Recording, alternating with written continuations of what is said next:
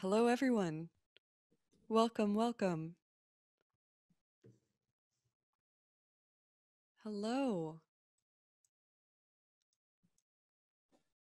Hello. Hello. It's fun. Everyone's piling in. We might wait just another moment as folks join us. So nice to see you all. Hi, Carolyn. It's Brenda. I don't know. Hi. Oh, hi. Yes, hello. I'm going to put my video on. Hey, how you doing? Hello. Hi. Nice to see your face. Yeah, nice to meet you. You too. All right. Looking forward. Oh, and there's my mother. Hi. Here. Toby Shoren, Here what in up? See Katie Constable. Very cool. Welcome. How exciting. Katie Hauser. Wow. Okay. Very nice to see all you. Hi. So, as we are all mostly here, I believe, I am so excited to have with us today Caroline Busta and Lil Internet. First, an important statement. The Department of Design Media Arts at UCLA acknowledges our presence on the traditional, ancestral, and unceded territory of the Kizh, Gabrielino, Tongva peoples. We are so excited to hear our guests speak today, and we're going to have a Q&A after their talk, so please be sure to post your questions in the chat, and make sure to mute yourself during their talk. Everyone should check and be sure that they've done that. A formal kind of statement about our guests today. Caroline Busta is a Berlin-based writer, editor, and consultant working with questions of culture, technology, and globalism. From 2014 to 2017, she served as editor-in-chief of the Berlin-based critical art journal Texte Kunst. Prior to that, she was an associate editor at Artforum magazine in New York. She is the co-founder of New Models, a media outlet for the critical analysis of art, tech, politics, and pop culture with Lil Internet, who is here with us today. Lil Internet is a Berlin-based director, cultural producer, and media critic. And we're so excited that you're here with us. So the stage is yours. Thank you so much. It's really great to be here. Thank you to Jenna and to Gareth and Michael for the tech support, Brenda. Thank you, Leslie and Don, for inviting us, as well as all the students. And thanks to all the other guests who are tuning in.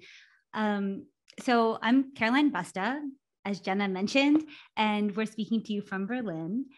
I spent most of the past 15 years in the art and publishing world, which means I've been surrounded by institutional collapse. As students in UCLA's Design and Media Arts program, you're thinking constantly, not just about content, an essay, a film, a digital experience, but the interfaces people use to access that material and the way those interfaces, that media, shape how people understand each other and the wider world. For the past few years, I've been thinking about this too. In fact, it was this set of questions that compelled me to leave print publishing and start New Models. The institutions that had structured the culture sector for some 50 years, like think magazine culture, music labels, broadcast television, movie theaters, even contemporary art institutions, were no longer carriers of the cultural zeitgeist. Anecdotally, I remember this first really hitting home watching the big award shows, the Grammys, the Oscars, the MTV Video Music Awards, and being like, this all feels so astroturfed. Even the stars themselves seem to not really believe it. Believe it in the mid-2010s. The top-down authority of the media had lost its grip. Winning an award from the Academy against the backdrop of volatile, surreal politics and a raging meme space seemed to confer not a mark of validation, but of delegitimation. Why would you want an award from an institution that no longer understood how to read the wider world?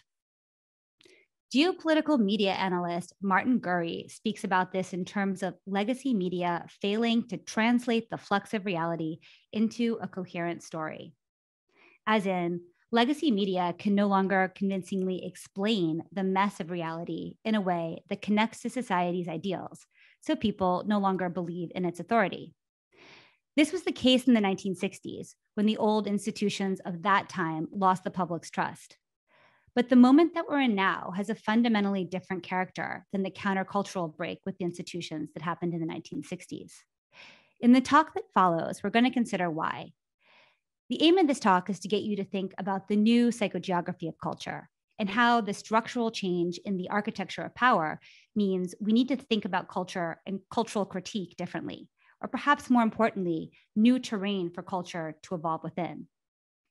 We're also joined today by my new model's co-host, multidisciplined creator Lil Internet, who will be adding additional commentary throughout as we worked through some of these ideas together. Hello, thank you. Happy to be here. I'm now going to share my screen and let's see. Did I close out of it? Oh, wait. In a minute. Okay. Okay, are we good? I think we're good. Okay. Wait a minute. Caroline, yes, Okay. yes, it all looks good. Okay, it looks good. Cool. Okay. So we're going to go through a pretty sweeping talk. And we're going to try to hit on these basic topics. We're going to go through legacy countercultures. We're going to do an ultra brief history of the internet. We're going to talk about subculture online. We're going to talk about Gen Z ideologies. If you don't know what that is, don't worry, you'll find out. We're going to talk about how dissent operates online. We're going to talk about dark forest versus CLEARNET. Again, if you don't know, you'll find out. And then we're going to talk about mapping the online space with all of this in mind. The core of this comes from an essay that I published in Document, I guess in December or January, if you count the online or print publication. And so if you've read that article, some of this material will be familiar to you. But since then, we've been thinking a lot about how this dark forest space or these new online communities, how we have to really think critically about reconnecting the dots, recreating new public spaces. So we hope that the more scripted part of this talk will set a groundwork for having a Q&A about where to go from here. Yeah? Okay. So here it goes. Oops. Okay. It's okay. Okay. Okay. If you Google image search counterculture today, the results that come up are mostly black and white or faded color pictures of 1960s youth who today would be in their 60s or 70s. When we look at these pictures, it's so clear what they were countering. The man, the white heteronormative professional man in his suit and tie with a salary job and a car. This man was the avatar of oppression. To resist the man was to resist all the oppressive isms, racism, sexism, nationalism, and so on. This version of counterculture assumed a binary. The man was bad, the people were good. And it assumed that were the man to be overtaken by the people, anything was possible, even utopia. The culture sector of the 70s and 80s also operated with the man versus people binary in mind. And some artists experimented with taking this logic to the extremes. As late as the early 90s, abjection and extreme profanity were still working pretty well to resist the man in two key ways: repelling pearl-clutching conservatives with their anti-progressive ideology, and moreover, staving off market recuperation. You hear of selling out, right? These being the two big cultural threats at the time. You might think here of cinema of transgression, which you see on the screen, which was so vile it could only be shown in art house theaters or private screenings.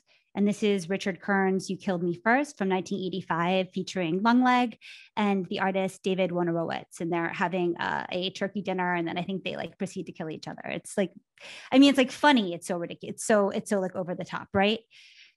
Another example, of course, is musician Gigi Allen, who regularly fought with his audience. He was known to defecate on stage and perform songs like "I'm Gonna Rape You" while wearing an American flag loincloth.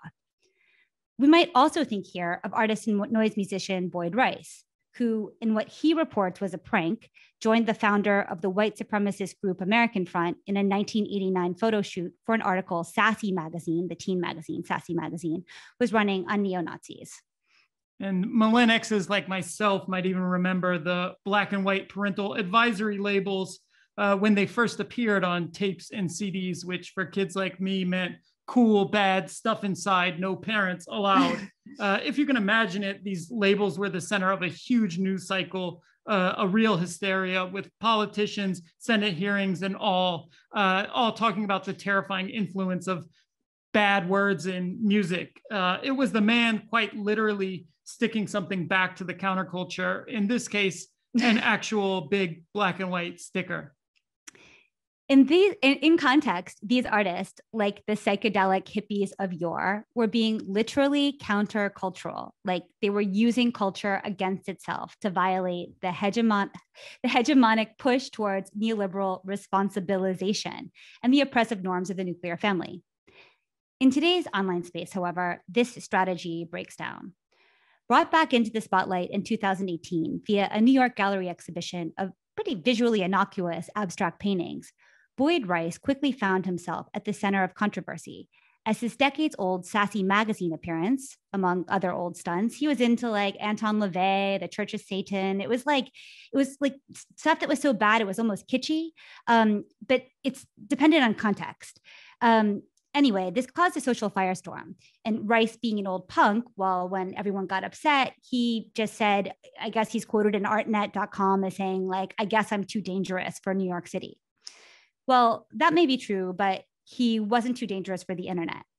High tension discussion of his work and life and the gallerist's moral legitimacy raged online, which is to say, was intentionally successful online. In an era more profoundly organized by big tech than our own elected governments, the new culture to be countered isn't singular or top-down. It's rhizomatic, non-binary, and includes all of us as part, or at least all of us living within the digital ecosystem of Google, Apple, Facebook, Amazon. I guess that's speaking about the American stack. In China, it's a different situation, but I guess we'll keep this focused on like a Western spectrum for the purposes of this talk. So let's take a second and sketch out very briefly the history of the internet. You know, a small thing to do, but we'll just take a minute. I want you to keep two things in mind. One, the internet is rooted in former countercultural ideals.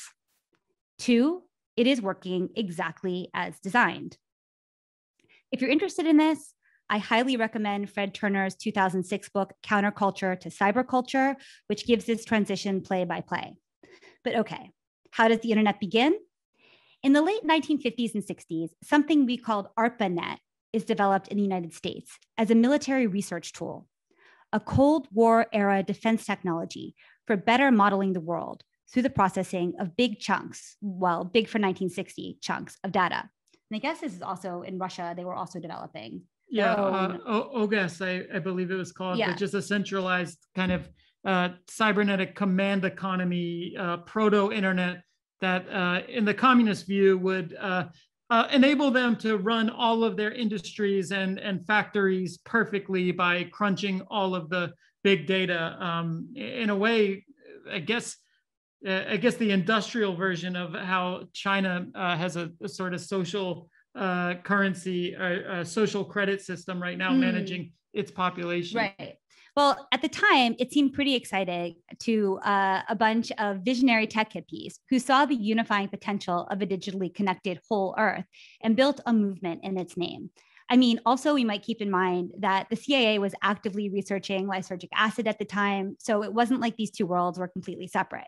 But it is interesting. It's like a military defense like research project, which then gets adopted by like a utopic group of like tech adjacent creatives. All of whom were dropping acid. All of whom were dropping acid or dosing each other or whatever.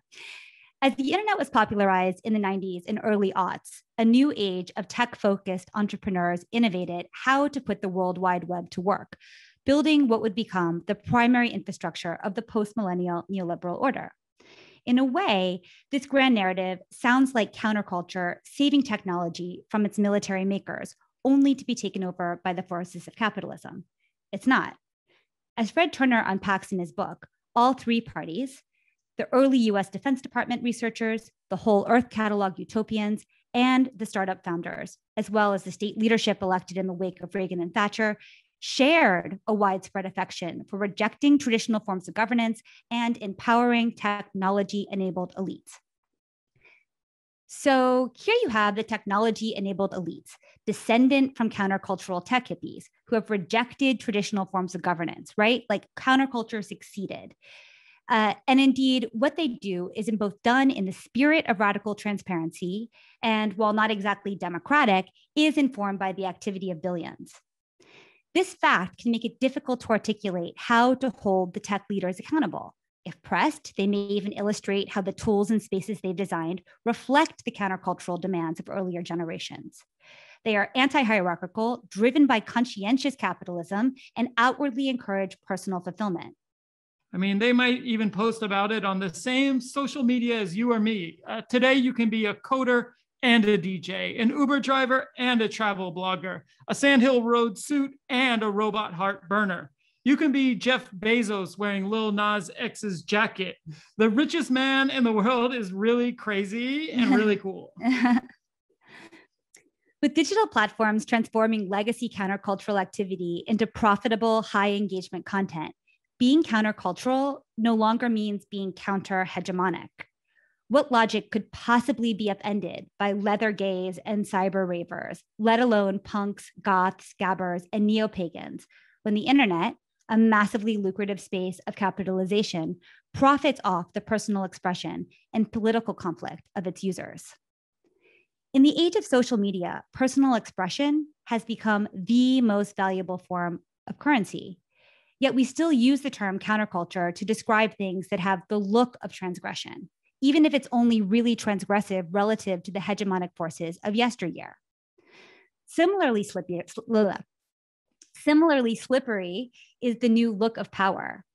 Far from present-day strongmen like Viktor Orban, Kim Jong-un, and Trump with their parades, palaces, and outside girths, the most iconic tells you'll find among the big tech set are more likely a t-shirt that perfectly hugs a bicep, maybe a Patagonia fleece, and my favorite, the absence of carrying bags. Like they're never carrying stuff, right? That's like the luxury. It's a flex to be visually indistinguishable from the mainstream. The power of today is firmly situated in minimalism, restraint, and ease. I mean, that's also their fashion, right? It's only power under threat that turns to physical displays of strength. Actual power is controlling the means by which lesser power can be displayed. 52.7 million followers, yeah, @Jack still owns all your tweets. Actual power keeps low profile. Actual power doesn't need a social media presence because it owns social media. In recent years, users have started to register this shift. Yet the term counterculture still gets used to describe someone like rapper Tekashi 6ix9ine, whose notoriety first breaking society's code through sexual abuse, murder conspiracy, among other offenses, and then breaking the Omerta code of the streets by snitching on fellow gang members to lessen his own sentence. This all propelled him to superstardom. Gooba, a track he surprise dropped upon being surprise released from prison, made YouTube history by becoming the most watched rap video in a 24-hour span, frying the platform's view counter. That same day, 2 million simultaneous users tuned into his Instagram live as 6ix9ine confessed to his phone camera, "Yeah, I snitched, I ratted, but who was I supposed to be loyal to?" And then with a sparkle and flash of VVS diamonds, "I broke the YouTube. At 5 million views, I'm at 5 million views in 1 hour. A rat is doing more numbers than you, and numbers don't lie." But behind 6ix9ine's self-loyalty is an unwitting loyalty to the platform and by extension to the shareholders of Alphabet and Facebook Inc. And 6ix9ine became a star of the technology-enabled hegemony. Eschew tradition, embrace the attention economy above all else, and you will be rewarded. And this is where it gets really tricky. To be truly countercultural today, one has to, above all, betray the platform, which may come in the form of betraying or divesting from your online self. 6ix9ine is subcultural, but he isn't countercultural. Someone like Edward Snowden, by comparison, isn't subcultural, but may be the closest we get to a countercultural figure in the post-digital age. A US government excuse me, a US government subcontractor with access to classified intelligence, Snowden saw big tech's radically scaling power, and in 2013 exposed NSA's illegal agreements with major tech platforms to intercept the private email, call records, and cache of, quote, almost anything done on the internet by users worldwide. Snowden's whistleblowing targeted a major chakra of the new hegemony, resulting in great personal compromise. But a single individual isn't an entire counterculture. Culture, counter, sub, or otherwise, requires a group, us against the world. And the internet is excellent at bringing groups together around collective dissent. But just like the internet, there is nothing inherently socially progressive about these tools, right? Like the internet isn't a force for good, it's not a force for bad. It is like a force, and depending what you put in it, you're going to get different kinds of results. Extinction Rebellion is countercultural, for instance, but so too is QAnon. Also, the armed right-wing libertarian Boogaloo Boys in the US, and Europe's Reichsbürger, who deny the existence of present-day Germany, claiming to be citizens of the Third Reich, which they argue never ended. A pivotal truth specific to our time is that dissent against one level of authority is now very often driven by a deeper hegemonic force. Perhaps this is why, among many younger people, Greta Thunberg notwithstanding, there is less focus on battling current leaders and more interest in divining counter futures. Less an attempt to dismantle the master's house using the master's tools, and more something like, let's pull crypto to book the master's Airbnb and use the tools we find there to forge a forest utopia that the master could never survive. Central to this counter-future crafting is a strong belief in impending ecological collapse, rendering all the existing systems of control obsolete, which is a logical workaround for thinking about dissent in a time when the socially and ecologically corrosive systems are deemed too sprawling to effectively counter or boycott. The apocalypse is inevitable. The club will close, and we aren't the owners. So all we can do is find the best after party. Another key factor is Gen Z's rediscovery of politicalcompass.org, which through a multiple choice interface allows users to generate an approximate position on an XY axis from left to right, authoritarian to libertarian. Some of you may already be familiar with the work of artist Joshua Citarella. This meme is from Josh's Instagram. Like New Models, Josh has a content stream and a richly generative Discord community. Having spent the past several years intensively studying the development of Gen Z's online political expression, and I should say a subsector of Gen Z. I mean, these generational terms are like placeholders for a movement at best, but a subsector of Gen Z, a prominent one. But anyway, so he's been researching like this generation, and he noticed something that he calls ideologies, radical politics as a form of niche personal branding. What you see here is an XY grid of the main character Wojak, and is cast in a whole spectrum of different political identities. So yeah, you can see like the alt-right troll is hugging a Pepe. The anti-fascist is well dressed like Antifa. It's not, you can unpack it yourself. In Josh's view, Gen Z, with its diminished job prospects and hardcore nudging from the platforms to self-monetize, treats online identity construction as a key part of growing up, and possibly also a key space for competition and transgression. Within this logic, the political compass and the conventions of gaming more generally have become central to what Josh calls a choose your character, choose your future mode of identity play that gained heightened relevance as American politics subsumed all pop culture during the mid-2010s. And it's true. I mean, the pop culture that we've been exporting in America, I mean, I'm saying this from Germany, but I say this because this is what we also see in Germany, is politics. That is a form of pop culture, right?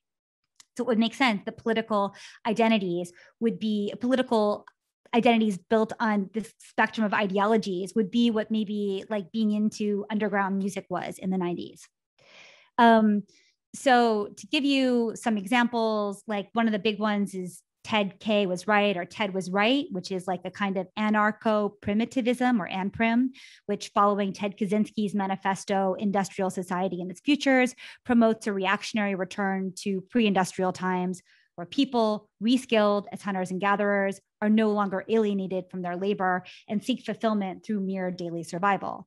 And the world building can get pretty absurdist, but it's also an exercise of real pattern recognition, just extrapolated to a totalizing global scale. For instance, the microdose thought leader pitch sermon ideology imagines a world led by microdosing thought leaders who inspire the masses to join them in manifesting a techno utopia. Anyone who's on the app Clubhouse has probably already encountered exactly this. Yes. And maybe here we have another aesthetic counter to the liberal non-style of big tech. If janky 20th century power displays itself as fashy, organized military parades, and presidential private jets, Gen Z displays its potential as a raging semiotic meltdown of meme culture, where the only ideological no-go zone is the liberal center. Key here is that most of this activity is happening under the guise of avatars, pseudonyms, and collectively run social media accounts, where direct lines between IRL subjects and online personas are rarely clear. The niche personal branding is gamified. Push an account to the extreme, see what happens. If the platform shuts you down, start over. The switch from a countercultural framework to one that is competitive futurist, as we might call this, makes a ton of sense in an era when the complexity of global crises and the pro-social positions of corporate leaders makes it exceedingly difficult to effectively isolate responsible parties. And here's Bezos posting to his Instagram about buying Seattle's Key Arena. And he's saying that, oh, he's not going to name it Amazon Arena. He's going to name it Climate Pledge Arena, and that it will be the first net zero certified arena in the world.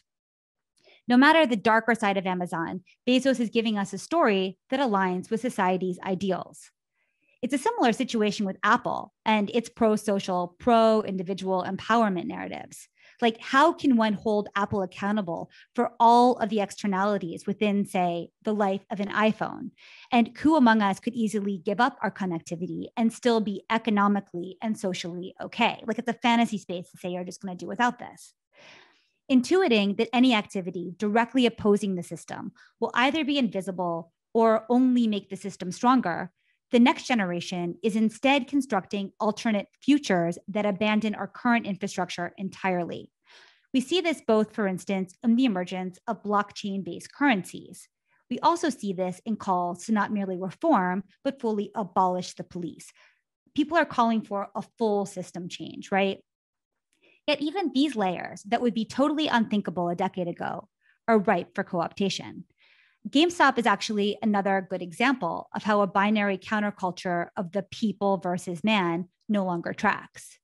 Through the Robinhood app, anyone with a government ID and a bank account over 18 can trade. When used en masse, as it was to pump up the valuation of GameStop in January, it is capable of hobbling members of the legacy investment world. Yet at the same time, you have Musk, one of the wealthiest people on earth, promoting the GameStop squeeze that Robinhood app facilitated, and also shilling for Bitcoin. Rich guys are fashioning themselves as comic book superheroes, alternating between being one of us and secretly building space rockets to save the world or really colonize Mars. But creating spaces where they and their platforms can't extract value from us seems vital. And to do so, anonymity, or at least pseudo-anonymity, is increasingly important, if not fundamental, to being active online in counter-hegemonic ways. In part, this is because one of the biggest impediments to countercultural activity, besides the fact that there's not a binary, is the fact that the internet doesn't suppress expression. As Byung-Chul Han and Gia Tolentino and others have noted, it forces you to express, then holds you accountable for whatever you say for years. On the platform, silence isn't an option, at least not if you want the network to remember you exist. This is especially true in the culture sector, where being visible means pinging potential freelance clients with your content, the clients you need to survive and who will only hire you if they are regularly reminded you exist through the sea of noise they swim through every day. Likewise, the increasing devaluation of creative skills means far greater scale is necessary to capture enough of the diminishing returns. There's a reason why 6ix9ine is obsessed with breaking the YouTube, and why talented young rappers must be as talented in social media marketing as they are in music if they ever hope to build a successful career. Yeah. We saw this dynamic metastasize last year in the wake of George Floyd's murder, when well-intentioned claims of silence is violence, recalling the powerful 1987 ACT UP Silence Equals Death campaign, spiraled into calling out individuals with even a small following who hadn't come forward with a timely public statement of solidarity or remorse. Yet public posts were subject to popular scrutiny and judged based on sincerity, originality, and tone. Not surprisingly, many people defaulted to posting a somber, plain black square. But this generated criticism of its own by clogging the feed with an informational blackout during a moment when community resource sharing was critically important. Amid a chaotic time, the platform functioned exactly as designed: amplification of emotions, uptick in user interaction, growth in platform engagement and data cultivation. Cha-ching, the platform cashes in. What's really messed up about this, though, is that users, despite understanding that the platform's mechanics are net bad, they still feel a moral responsibility to obey the platform-enabled hive mind's rules. Like the film Starship Troopers, the platforms thrive on maintaining a forever war and are always asking, would you like to know more? Yeah. Well, to recap this prehistory a bit, we just went through like a sweeping narrative. We just went over a history of the internet, how it's the result of old countercultural ideals, how the individuals responsible for its current form continue to uphold these ideals, and that they represent a new kind of power, one that cannot easily be opposed. We then talked about how the platforms recuperate legacy forms of transgression, how subculture builds the power of the platforms, and that there is nothing the platform likes more than dissent and conflict. We also opened a door to how some members of Gen Z are using platforms anonymously and pseudonymously to imagine alternate futures. So this is the part of the presentation where I want to shift our focus to spatializing regions of our engagement online. So we sort of have this history, we sort of hopefully have some plan of like, okay, you can have a part of society that's not working, and then you could have a part of society that wants to change that, and it doesn't work according to the old 1960s lines of hegemony and counterculture. Like that's no longer a viable divide. We can't think that way any longer. Furthermore, the spaces of communication, these digital platforms, are not helping us get greater clarity. They are pitting us against each other, and they're draining us of resources. So we wanted to now map out what we see as the new spaces that people are populating. As online activity began to centralize around search engines such as Netscape Explorer and Google in the late 90s and early 2000s, the internet bifurcated into what became known as surface web or CLEARNET, which includes all publicly indexed sites, big social media, commercial platforms, and anything crawled by major search engines, and the darknet or deep web, which is not publicly indexed due to it being built on anonymized, encrypted networks such as Tor. While the darker regions of this chart get a bad rap, they also carry forward an ethos that valued the radical freedom of a hacker ideal, where people could communicate anonymously and therefore unburdened by their physical bodies and government names. The logic of the deep web also laid the groundwork for today's sub-CLEARNET space, which we might think of as a dark forest zone. Discord servers, encrypted messaging apps, Reddit and 4chan, and so on, where users can interact without revealing their IRL identity or have this activity impact their real name SEO. Dark forest is a term popularized by Kickstarter founder Yancey Strickler, but it comes from the title of a 2009 book by Chinese sci-fi writer Liu Chinchen, wherein humans are advised to avoid communication with aliens as it will lead to human society's annihilation. This isn't a perfect analogy for what we're talking about here, but I like the general sense of it and the image, so we'll use it in an adapted form to describe a region of the web that has grown increasingly important for users of all political persuasions. In part, this is because it is less sociologically stressful than the CLEARNET zone, where one is subject to peer, employer, and state exposure. Another reason may be the fact that in the dark forest, which in 2021 now includes creator to fan platforms like Substack and Patreon, one forages for content or shares in what others in the community have retrieved, rather than accepting whatever the platform algorithms happen to match to your data profile. Additionally, dark forest spaces are both minimally and straightforwardly commercial. There is typically a small charge for entry, but once you're in, you're free to act and speak without the platform nudging your behavior or extracting further value. Just to be clear, none of these spaces are perfect, and users are just as vulnerable to echo chambers and radicalization in the dark forest part of the web as they are on the pop stack social media, particularly in more conspiracy adjacent spaces, I guess in some cryptocurrency adjacent spaces too, which rely on maintaining a uniform collective hallucination of their particular reality.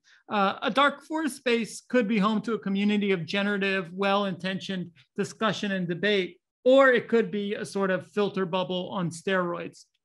Yet in terms of engendering some kind of counter-hegemonic potential, the dark forest is more promising due to its relative autonomy from algorithmic direction, data extraction, behavior nudging, and prediction, and the fact that users are less exposed to scrutiny, their words less vulnerable than in ClearNet spaces.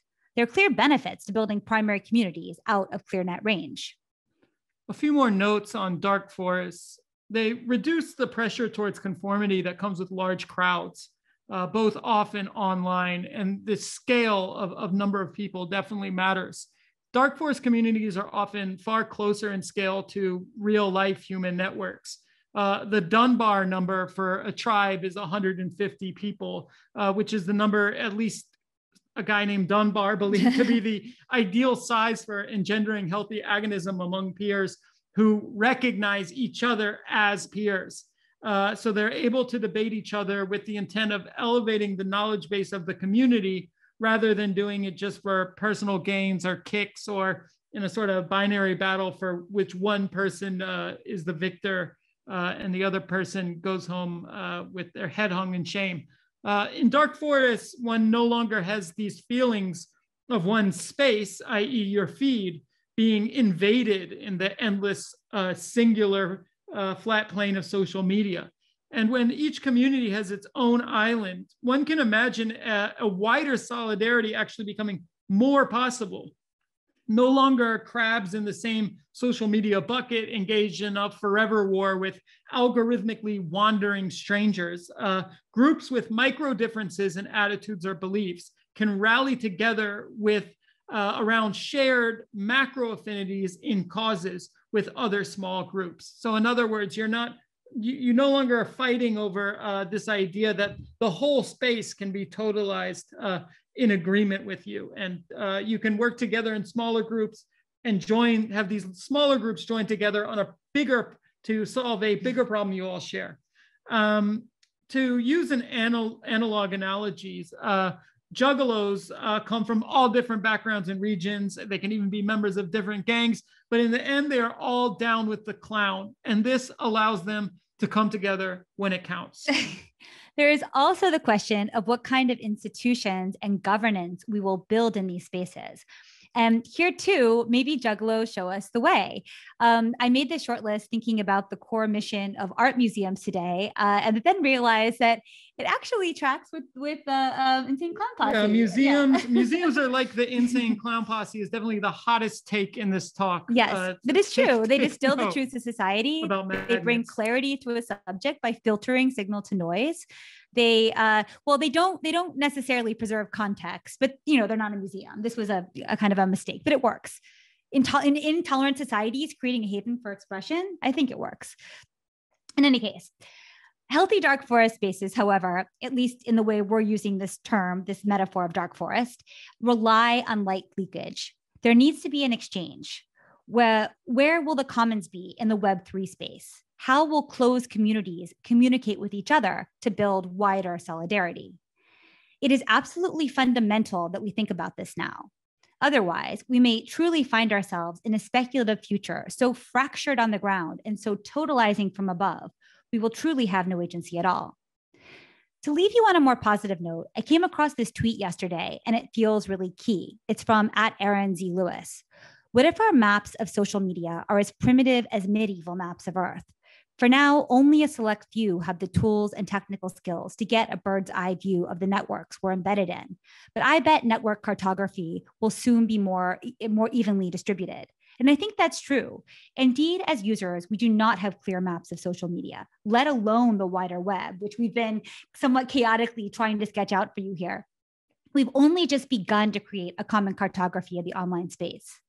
But with this movement towards community-directed spaces, these Web 2.5 spaces, these coming Web 3 spaces that will be built on the blockchain, I imagine we'll see more and more attempts. And perhaps some of you will even be instrumental to how they're drawn. And I want to leave you actually with one, with one final image. This is an illustration from someone in our community, Jack Ricker, who was trying to spatialize how these different dark forest communities interact. And you can see there's like walls that are built up. So there's these like moats there's walls that are built up that contain water. They contain, like, you can pretend that's content or energy or whatever, but they flow into each other, right? They flow into each other. And there's sort of this grouping of different communities that are defined. It's not individuals who are isolated, they're communities, but they flow back and forth through each other. So I want to leave that particular image up here as we transition into the next part of this, which is hopefully a back and forth between some of you with your questions, and see if we can, I don't know, further explain anything. But I do think this question of mapping is so key. And I think that it will be very exciting to see, is that okay? Oh, yeah, it'll be very exciting to see how our behavior changes when we understand where we exist within the larger, am I using my hands too much? Where we exist within the larger social media spectrum. So thank you very much. And now we're interested in hearing your thoughts in return.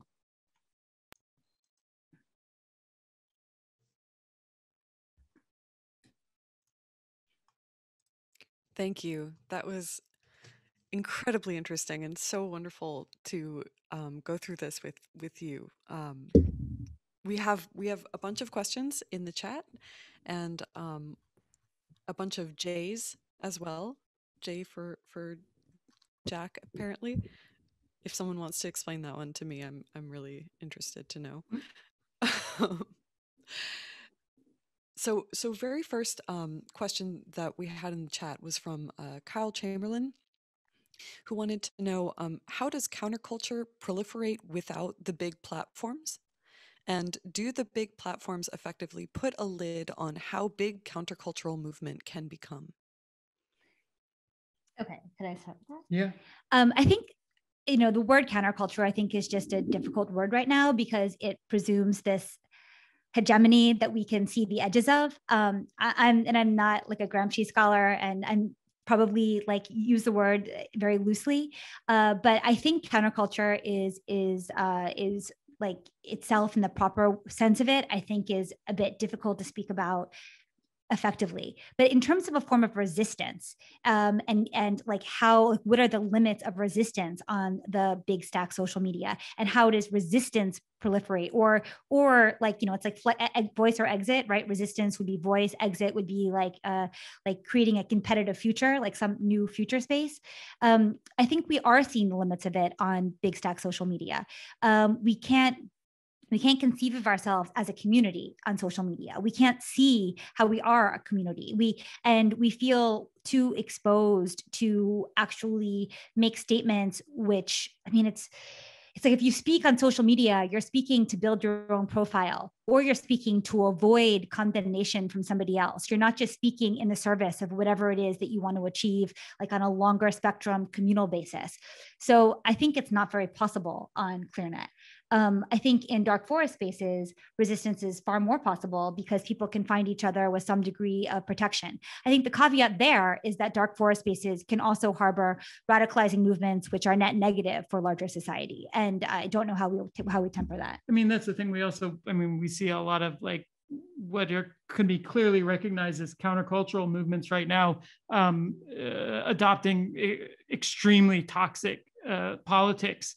So, you know, it is, yeah, I think that, you know, counterculture is not just it's not necessarily the vector with which you challenge the authority right now. But in terms of the question of where, I mean, I think anything that kind of operates closer to a real human community. There's accountability. Right, like where there's accountability, and also there's, I mean, a bit of gatekeeping, a bit of actually like really shared codes. I think what happens on the ClearNet Big Stack social media is that the signifiers of counterculture are so easily just adopted, traded, swapped in, out, that you know, it suddenly kind of very quickly gets reduced to a very superficial sort of expression, and a very watered down or commercialized version of what it used to be. I mean, it's just I mean, the way, like, you know, even fashion works today, you can see that it's almost like trying on different archetype outfits of different archetypes. Well, it's like a face filter almost. Yeah. It's just like you're trying different face filters or something, especially in like a COVID time. And so, I mean, I also think, though, just for that reason, I think, like, you know, these very defined visual aesthetics of countercultures also aren't really essential to them, even though right. It becomes more subculture, yeah. right? But anyways, yeah. I think you talk about vibe scaling too, and maybe you can just relay what you said on the Discord today about, like, there was an argument about like nuclear power, and it got very heated, and your intervention was like, well, are the vibes scalable? I mean, but this is something really about managing smaller communities. I guess it's more that kind of a question, but it has to do with, like, yeah, I guess it's like, yeah, I mean, as your community grows, you have to make sure that there is of course, you want dispute, you want agonism, you want people to be able to express opposing views and help work each other out, persuade or instruct each other. There won't always be absolute consensus, but you really want to make sure that it happens in a way where the community as a whole stays together and benefits after all of these sort of little conflicts or agonism or arguments happen. So I always say, like, I mean, this is obviously like a little bit of a funny phrase because it kind of borrows from like Silicon Valley language, but I'm like, guys, like, you know, like these vibes aren't scalable. We need vibes that are scalable. Like, can we take these vibes and really build like a mass movement with them? That's the kind of vibes we need. Right. If the vibes are going to obviously be fracturing people, or actually like bring the community down, or spread, get into flywheels of conflict, you don't want those vibes. So I guess that's the answer to the question is vibe. So if you can find a place, maybe you find that on a ClearNet, and that's great. If you can find a place where you can scale your vibes towards your movement, then you found a good place for you. Scalable vibes. Can I get that on a shirt? Good one. Hey, thanks. We have so many more questions, but I think that actually leads really well to this question by Connor Hinson, which was, what use does gatekeeping have in maintaining subculture? On platforms like TikTok, there's been a reaction against gatekeeping. You can be accused of gatekeeping for refusing to reveal any tiny piece of information, like where you bought your clothes, and they're also thinking of DJs who post their track lists via versus DJs who don't. So how can you kind of respond to gatekeeping on these platforms? I mean, the one thing I just want to say right off is that, like, there's a kind of pressured trolling, what you get online, where like there's this hive mind consensus of something you should do, and then people will troll you to make you do it. That sometimes puts you in a place of greater vulnerability. And there's sometimes, which is something that having a tight, smaller dark forest community like protects against. Exactly. And so, like, I think that's one of the problems of ClearNet is that you constantly have to like I mean, there's a pressure to constantly dox yourself and to constantly like show all your cards and, you know, prove like however much money you make, or to show you don't make that much if you're asking for a GoFundMe, or like whatever it is, you're constantly having to like prove yourself. And I think that in itself is negative.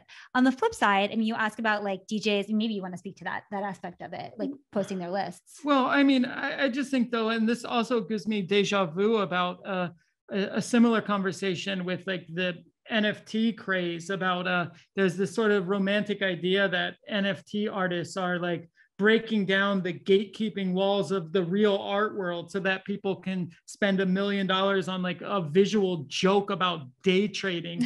Like, it's like, you know, like all gatekeeping isn't good, all gatekeeping isn't bad. Like they're like, you know, when with absolute no gatekeeping in networks and in a creative space where scale now matters more than anything, you're going to quickly reduce things into sort of the most popular middle of the most popularity, middle of the popularity bell curve, like facsimiles of the same thing that just works the best. So I mean, I first of all would say don't. I wouldn't be like I wouldn't like accept someone take it personally if someone accused you of gatekeeping for protecting any I think different spaces property, can have different degrees of gatekeeping. Yeah. I mean, we were very clear that when we started new models, we wanted a space that was gate capped. I mean, it's gate capped by a $5 admission fee. It's not like it's like totally inaccessible, right? But we knew that if people were going to come and view the content there, that they were somehow personally invested in it. They had gone through some filter themselves. They wanted to join us actively. It wasn't like they were just going to opportunistically glide in and like drag us because they found something that they could take out of context. It's also gate kept from activity or vibes that harm the community as a whole. Yeah, right. Like, so like we think of it as like SPF protection, like a kind of gatekeeping that's just like, you know, keeps the ultraviolet rays from killing you. But you still want some sun on your face. So I don't know, it's a balance. You know, I would say also don't gatekeeping as an individual from your peers, from your community is one thing, but gatekeeping from like everything from the everywhere space, like that's, I don't think there's anything wrong with well, it's kind of like this diagram actually. I mean, like walls are helpful because they retain water. You need that, but you know, it's also nice to like share your water or let it spill into other pools. So it's kind of, I mean, again, I guess it's just, it's the balance. Also, should an artist in a financially precarious space who created a set of tools themselves that enable them to make a living, support people in need, like should they share that proprietary tool with people who are already in much more privileged positions? I mean, it's just as a blanket. I mean, the internet loves to work in absolutes, and it loves to and then use them disingenuously. And it also loves to present this model of the world as if it's something that can be totalized, as if it can be reduced to universal, simple rules, and that's just an illusion. It's not true. But it's a great question, and it's one that I think everyone will have to continue to ask. I'll also, why don't we unshare for now so that we can see our faces larger now. Stop share. Thank you. Cool. Hello. Hi. So another question from Conrad. Do you see the fusion of memes with economy as a threat to cyberculture's impact and integrity? You did mention NFTs. So what they said was, is it possible that the NFT-fueled meme economy actually is a promising area for creators, freeing them from gatekeepers? I mean, I think those gatekeepers are all falling away. I mean, like if you look at like what happened to Condé Nast, I mean, like, you know, 15 years ago, like you could never imagine that Condé Nast would basically, you know, now if you go to their page, they don't list their magazines, they list their brands. I mean, they're no longer a media company, exactly, right? They're like a brand, they're like a branding agency, basically. And I think it's more like, this is why we stress the competitive futurist paradigm, because I think it's less like how to dodge gatekeepers and more like how to build your own gardens that like renders the old gatekeepers obsolete, right? So that's like my first thought. But I would cut you off. No, it's fine. I mean, I was going to say, like, you know, I mean, the NFT conversation is a really fraught one. I think it's really, really great that it can provide funding or income to artists who are in a precarious space or don't have funding or income, because it's very difficult to find as a creative producer these days. At the same time, I think the gatekeeping argument is probably like the weakest one. We're in a cycle right now of like this breaking down all the gates, and what's going to happen is that art is going to get really repetitive and really uninteresting. It's not art. I mean, here's the statement. It's not art. It's like, I mean, I know that in lowercase no, exactly. Let's not get into that argument. Okay. But right, essentially, all the gates are going to be broken down. There's going to be a lot of repetitive and boring stuff. I mean, already the stuff that's like really popular sells for a lot, so the market judges it the best, is like literally jokes, like actual visual puns. Like that's the most about the market. Like, so obviously that's not a good, like, yay, no gatekeeping. Look, we have like a animated bull and it's called Bull Market. Isn't it great? Like, this is what art should have always been. Like, no. And I think eventually new gatekeepers will get created anyways.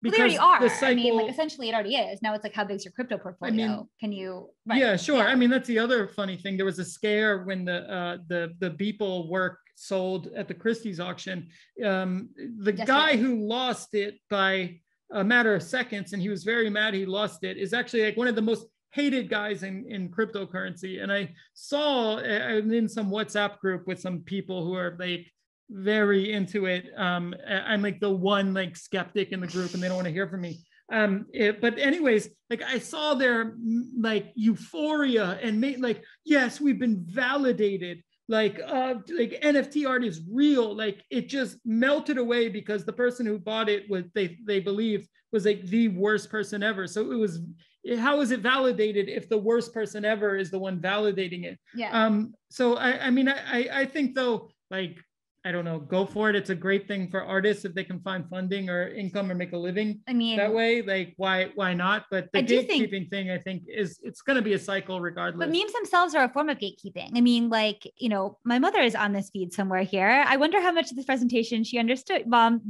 how much you understood? But I'm just saying, like, there's a level of legibility, right? Like, and only if you're in certain communities are you going to be able to read are you going to be able to like interpret what's happening. So memes form their own kind of gatekeeping, and maybe that's like worth also keeping in mind. Yes, absolutely. Memes, memetics, they're absolutely just something that can be exclusive if you're not kind of deep in these realms or on these platforms. We have a bunch more questions, but it's 11 o'clock. So for those of you who need to go, let's thank our guests. But I would like to get a couple more of these questions in if any of you want to kind of linger a little bit longer. Another question for you is from Daniel.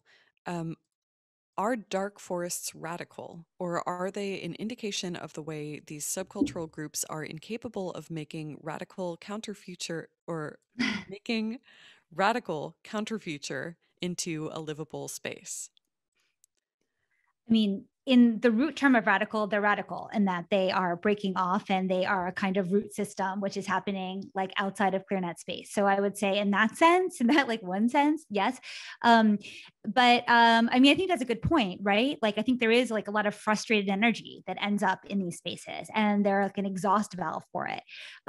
You know, I think that some of those communities will find each other in these dark forest spaces and maybe produce something in physical space which is like more useful.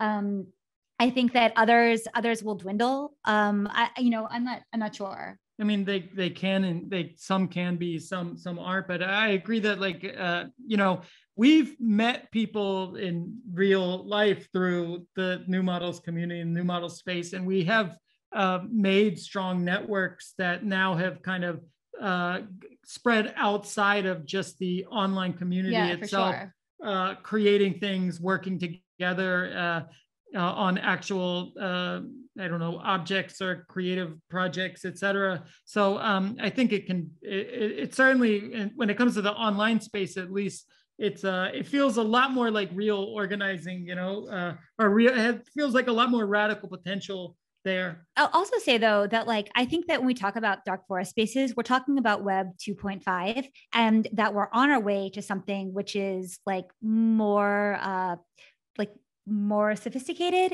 that will include kinds of local currencies. As people, I mean, one thing that's big now is this idea that if you have a Patreon, then your whole community is bound to that Patreon or is bound to that platform. But if Patreon were to drop off, then you'd lose your community, right? We're still dependent, we are dependent on Patreon for our monthly income and for communication with I guess all of our patrons. And if Patreon were to stop, it'd be a big problem. And I think Web3 spaces are moving towards a place where communities own themselves. There's a kind of tokenization, which is built on the blockchain, and you don't need Patreon to be your intermediary platform. When that happens, and then when communities can issue tokens, which can maybe also rise in value, you're going to the idea of selling out is going to be a lot different, right? And when your community can actually form a currency and form a kind of cultural value that has a financial component, maybe, I mean, good and bad stuff will be able to happen. But I do think that there is increasingly the potential for these dark forest spaces, proto Web3 spaces, to have a lot of agency, certainly more than you'd have on the CLEARNET space. Our last question that we're going to look at today, even though there are a couple more, I think feeds really well into that, which is Isaac asks, they say, I'm curious about how you think caregiving practices map differently in dark forest and CLEARNET spaces, and more broadly, if the sort of caregiving that undergirds communal resistance is possible in online spaces. I mean, one of the first, did you have something else you're going to say? Oh. Well, if Isaac is still here, I was curious if they wanted to elaborate on caregiving and the communities that they're referring to. Are you here, Isaac? Yeah. Hi. Hi. Loved your talk. Yeah, I mean, I was just thinking, this is really coming from having watched that documentary Crip Camp recently, and having been incredibly moved by the way that caring for one another kind of undergirded their ability as a truly kind of radical movement of people who were really profoundly shut out and unable to even access, the dominant culture in many ways, and so being able to, for this short summer span, care for one another in this changed way, kind of grounded their ability to be resistant in the future. And I've also just been having this conversation with friends of mine about, if there's kind of a resistant possibility online, does that have to be grounded in a sort of ability to be intimate with one another and care for each other in a group? And is that possible? It definitely helps to be grounded in physical space, for sure. And to remember, we do have bodies attached to these hands and minds. Totally. I mean, I know it wasn't about mutual aid, but what are you going to say? I mean, I just know anecdotally and personally, I feel like you in at least smaller, more private online groups, you feel a little bit more of a deeper connection. And there is a lot of sort of, at least in terms of sharing advice or support for substance abuse issues or mental health, there is certainly a strong network built within our own community. And there's also local connections made to some degree as well. I think on the CLEARNET, you have the benefit of scale. So something like a GoFundMe, et cetera, it tends to work better there. But I think it does at least add a little more of a a little more of an emotional or deeper, more intimate connection with the people in your group, which then can bleed over into the real world, which I think is, that's probably the most important part. I mean, this year when we were like seeing we had so many fewer chances for social interaction. I think it was only through digital spaces that we would then meet somebody IRL, right? Like it was, we found them online. Oh, like you have a certain situation, you need help with something real. Okay, here's my excuse to like break my quarantine and go and meet you and do this thing with you. And so I think they're certainly agents of care. Yeah, I don't know. I mean, I just think we can't lose the physical. I think the physical is so important. And yeah, I mean, ideally they would work symbiotically. Yeah, ideally they'd work symbiotically, I guess. Thank you for that question, Isaac. Yes, and thank you so much to everyone else. We're going to have to cut it off here. This has been an incredibly interesting talk, and thank you so much for visiting us. And thanks to all of our guests for coming. Thank you all so much. Thank you, Isaac, really for the question. And yeah. Thank you, everybody. And thank you, Don and Leslie. And thank you, Jenna and UCLA. And we're excited to also, we'd love to continue the conversation with you. If you're interested, you can always go to our website and you can just like write in the comment box, or else you can write at desk@newmodels.io and send us your thoughts and comments. And we'd love to hear from you. It was excellent. Okay. Thank you. It's fantastic. Thank you. Bye, everyone. Thank you. Ciao. Thanks. Bye.